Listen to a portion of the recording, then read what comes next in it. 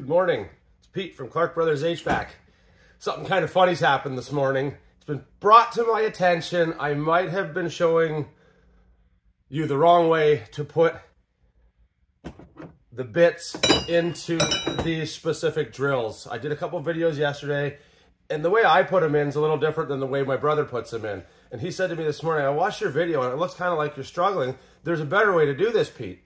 So I'm just going to clarify this up and show you guys the easier way to do it. I've been doing it wrong for like 10 years. Well, not really wrong, just the harder way. So you take the drill, we take our SDS Plus bit, and we just set it into the chuck.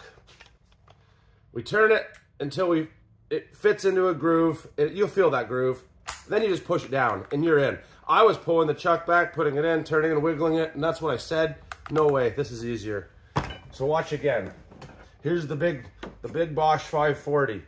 I'm just gonna hold it up in the air without pulling the chuck down. I'm gonna put the bit in. I'm just gonna turn it. There's that groove sweet spot.